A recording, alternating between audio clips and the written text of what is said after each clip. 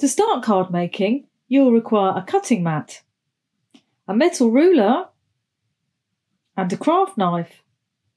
Alternatively, you could use a guillotine and this will be a lot quicker. You will also need scissors, glue and foam pads. You will need card blanks in various sizes, plus the matching envelopes, backing card and backing papers, toppers and sentiments. To mat and layer on your cards, take your chosen card blank and measure the width and the height. Your first layer will need to be 1/2 centimetre or 1/4 inch smaller. Take your chosen layer, measure the width 1/2 centimetre smaller, and then cut the excess away using a craft knife and a metal ruler on a cutting mat. Turn your layer, measure again, and then cut away the excess. Turn your layer over and add a thin line of glue around the edge.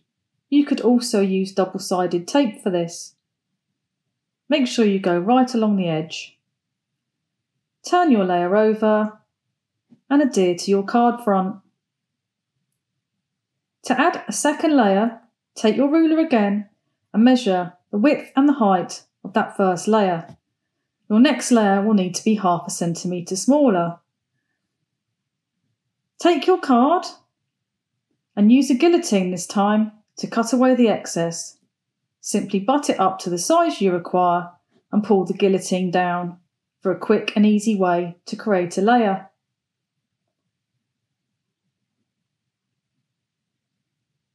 Turn your layer over and add a small line of glue around the edge. Make sure you don't go right to the edge, as a small amount of glue might seep out when it's added to the front. Turn your layer over and adhere on top of your first layer. You can use extra layers if you wish.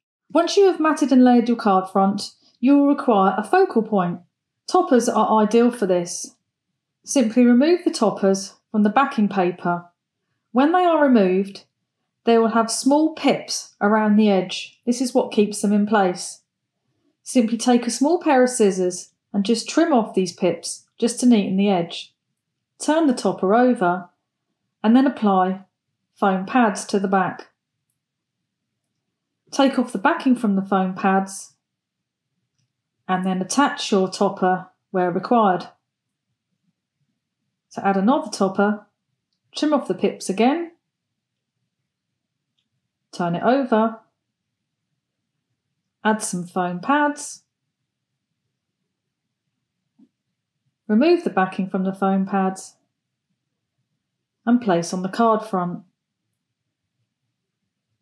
You can also use decoupage on your card fronts, and we have a separate video for this. A 3D decoupage sheet is perfect for creating a quick card. Start by removing the main image, labelled number 1, from the sheet. Next, remove any piece that's labelled number 2.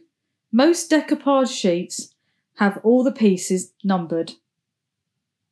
Turn the pieces over, add foam pads to the back, remove the backing from the foam pads, then attach on top of the main image. Repeat with all the other pieces. You could always use silicone glue instead of foam pads. Make sure you use small foam pads on any of the smaller pieces. Next, remove all the pieces labelled number 3. Again, turn the pieces over, add foam pads or silicone glue, and then attach to the main image. Repeat this process again with the pieces labelled number 4, and then the pieces labelled 5, and finally the pieces that are labelled number 6. The basic principle is the higher the number, the smaller the piece. Once these are added, remove the sentiment from the backing sheet. Add foam pads or silicone glue to the back and attach to the main image in the gap. Next, you can add this to a card blank. You could either add it straight to the card blank, or alternatively, you could use a sheet of coordinating cardstock. Simply glue in place on the front of the card, then add some glue around the back of the decoupage image and a deer on top. You could use a scalloped card like this one, or alternatively one with a plain edge. Once your toppers are in place, you will need a sentiment to add to your card. These pre-cut sentiments are very easy to use. Simply turn them over, add foam pads to the back, remove the backing from the pads, then apply to the card. Alternatively, you could use gold or silver adhesive stickers to add a sentiment. These simply peel off the back and can be applied to the card front or onto your topper. Alternatively, they could be attached to a piece of card, trimmed to size, and then foam pads could be added to the back. These could then be attached to the card front.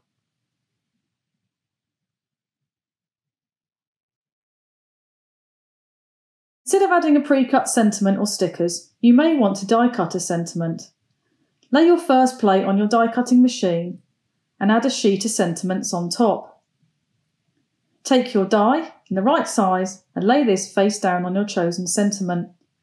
You may want to secure this in place with a small piece of craft tape. This will stop it moving when it's in the machine. Lay the second plate on the top and then run this through your die cutting machine. Once it comes out of the machine, remove the plate and remove the sheet. Take the sentiment out of the die, then turn the sentiment over, add a foam pad, remove the backing and attach to the card where required. Alternatively, you could use dies to cut out another topper, and this could be added in the place of where the sentiment is. You may wish to add embellishments to your card, like a pre-cut shape like this butterfly. Simply remove it from its backing, then add a foam pad to the back. Remove the backing from the foam pad, shape it slightly with your fingers and then attach where required. A bow makes a really pretty embellishment too.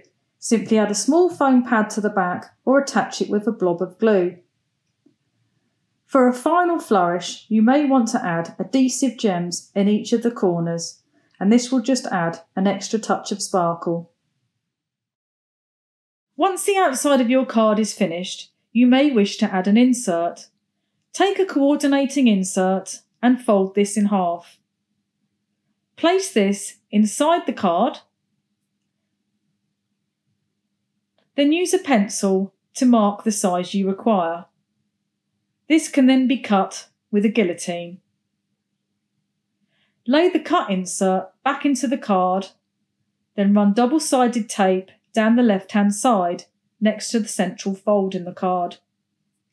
Remove the backing from the double-sided tape, then close the card and rub down the edge to attach the insert. You can now write in the card, or alternatively you could use a peel-off verse. Simply remove the verse from the backing, then carefully attach centrally on the right-hand side of the insert. Rub gently with your fingers, then use a paper creaser to rub all over the insert. This will ensure a seam-free finish.